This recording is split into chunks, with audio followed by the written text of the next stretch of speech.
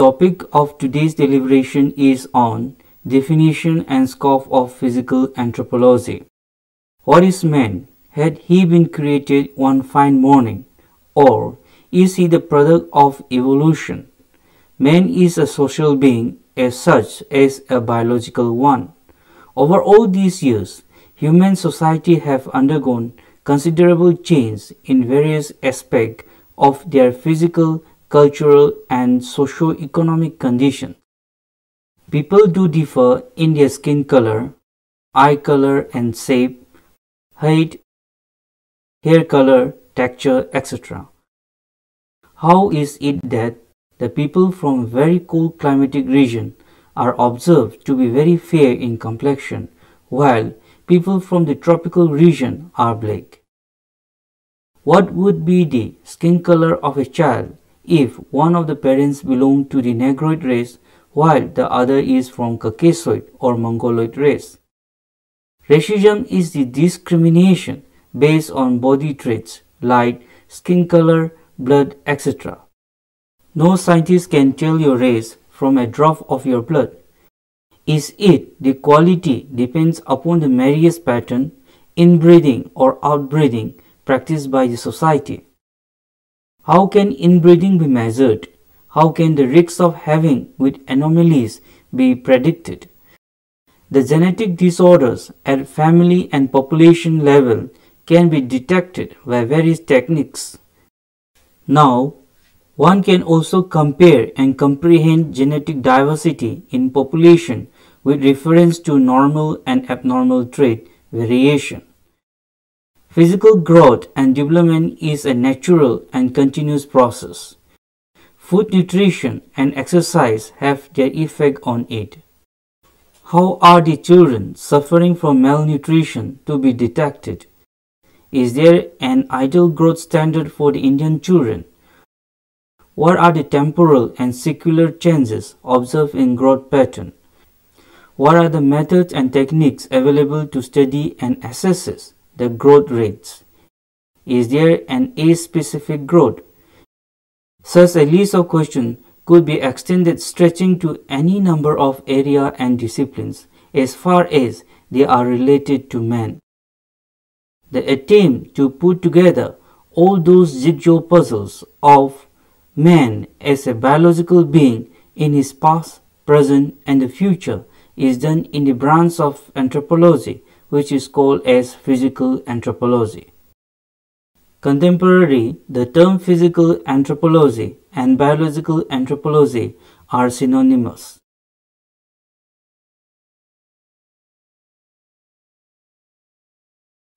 Definition of physical anthropology. The emergence of anthropology as a branch of science goes back to the remote past. Credit goes to Aristotle for coining the term anthropology. The development of physical anthropology as an organized and systematic discipline started in the second half of the 19th century. Johann Friedrich Blumenberg, a German physician, is considered to be the father of physical anthropology. Physical anthropology is the oldest branch of anthropology which was established much earlier than the other branches. It is the study of man as a living organism. The important aspects that study in this branch are human biology, human variation, and human evolution. Paul Broca defined physical anthropology as the science whose objective is the study of humanity considered as a whole in its parts and in relation to race of nature.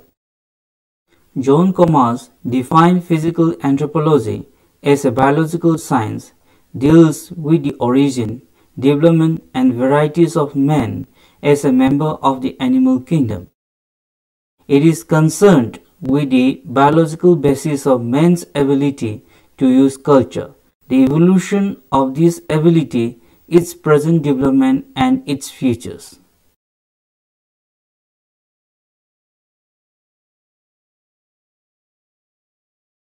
The study of physical anthropology in the early period was characterized by anthropometric studies, calculation of indices, and computation of statistics. The purpose of old or early period studies was primarily classification and correlation, by which it was thought that the description and differences was enough for solving the problem. As such, there was no place for theory because it was realized that the facts speak for themselves. The interpretation of the results remained mere speculation. The anthropologists of old period were only satisfied with the reporting of variation, such as in the size and shape of brow ridges, form of the nose, growth in the premaxillary suture, evolution of lower jaw, genetic structure of population, etc., as fact by observation and measurement, and never gone into the causative factors. A new chapter in the studies of physical anthropology was opened in the year 1900, as at this time Mendel's law of inheritance was discovered. In course of time, the study of physical anthropology has become more specialized with the newer inventions and discoveries. The angle of vision of the scholar is being changed considerably. This new achievement in physical anthropology is the result of the direct course of complete reorientation in some of the field of study. Anthropologists of later or new period are mainly interested in understanding the processes and mechanisms involved in the problem. Here, the theory is critical and the major objective is to develop consistent hypotheses which should be verified experimentally. Therefore, the interpretation involves the task of testing the hypothesis and its validity. So, the new period of physical anthropology begins where the old periods end. The aims and interests of both the traditions are though the same. The emphasis of new period is reoriented in methodology and comprehension and interpretation. The new period anthropologists have started investigation into a number of new areas to understand genetic relationship and to trace possible ancestors. It also studies the dynamic of diversity of mankind, includes biochemical human genetics covering hemoglobin, haptoglobin, transferrin, analysis of evolutionary factors such as mutation, natural selection, genetic drift, and gene flow, and primate biology involving the studies of blood group, genetic and local evolutionary factors of non-human primates such as monkey and apes. The large numbers of dimensions of academic research and applied importance of physical anthropology have developed into a number of specialized fields. Mention may be made of human population genetics, genetic demography or demogenetics, human evolution, paleoanthropology, human growth and development, human biochemical genetics, forensic anthropology, human cytogenetics, ecology or environmental anthropology, anthropometry, nutritional anthropology, dermatoglyphics, physiological anthropology, primatology, medical anthropology, cananthropology, genetic engineering, twin study, molecular anthropology, neuroanthropology, human osteology, etc.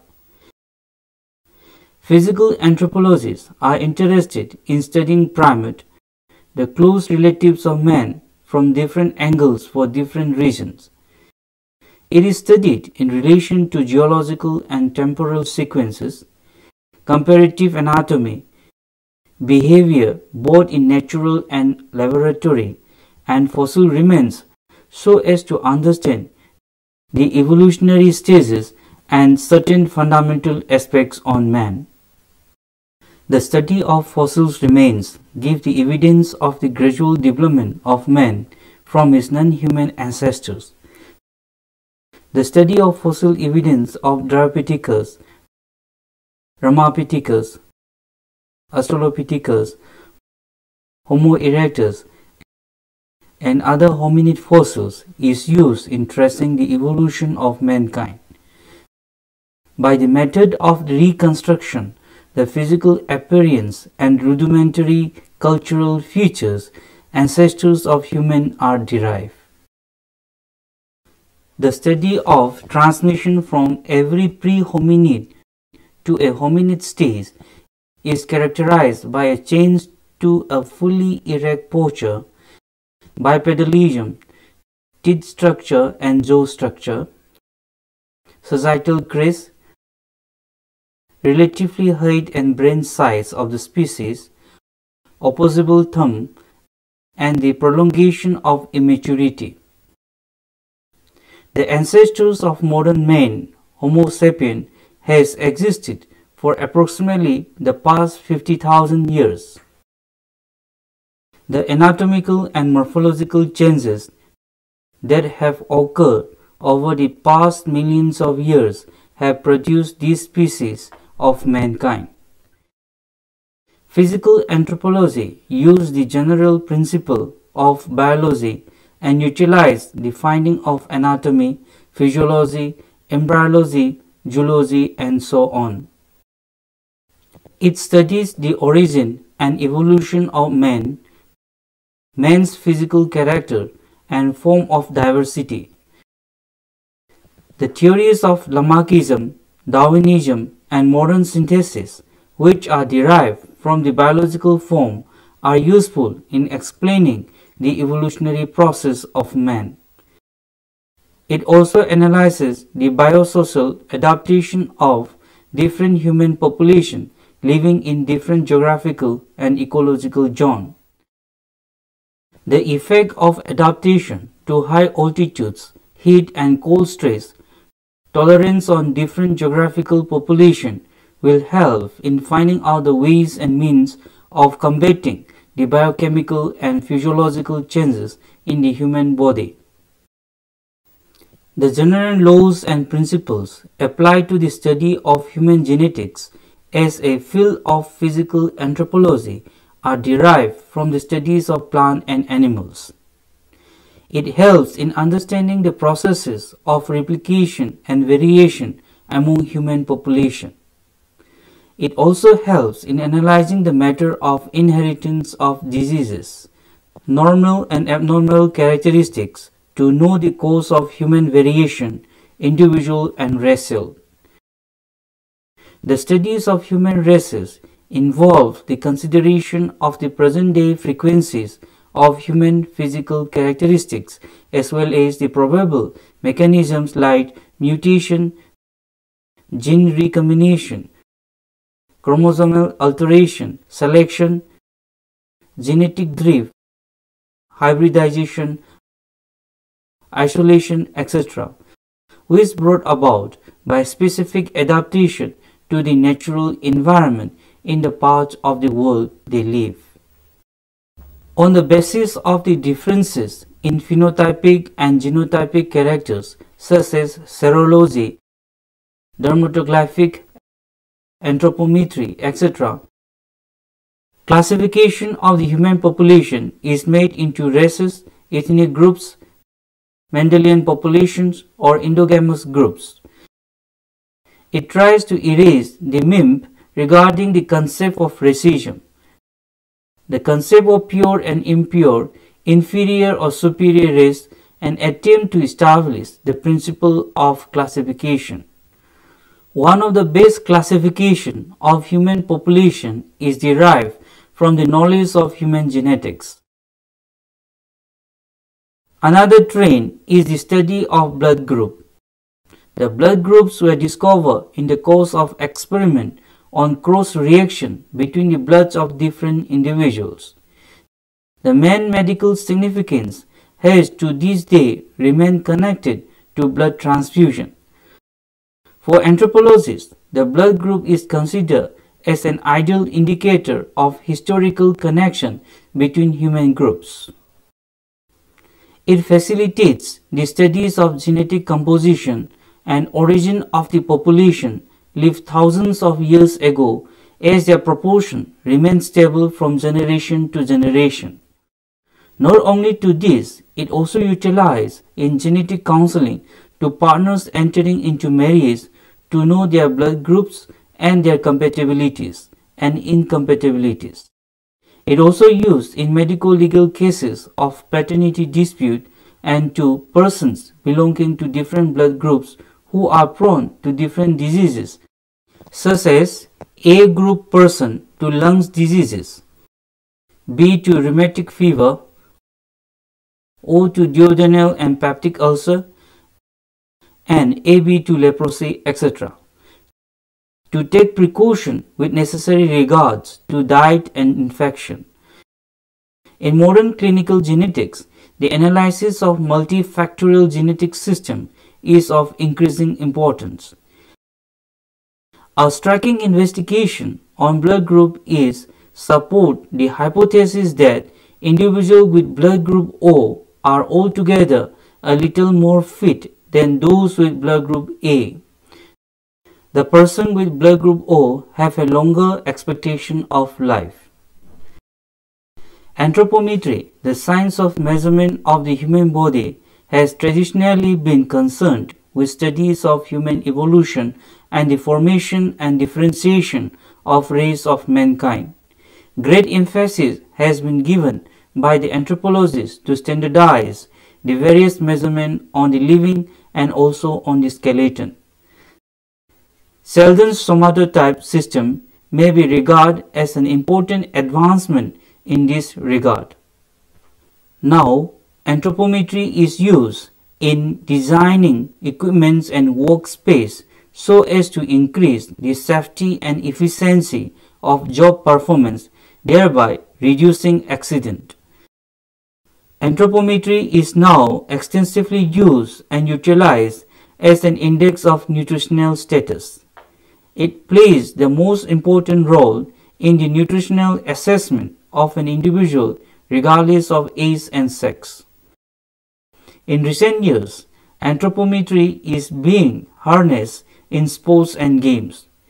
The Olympic athletes are studied scientifically from the point of view of family status, genetic features, and anthropometric characters.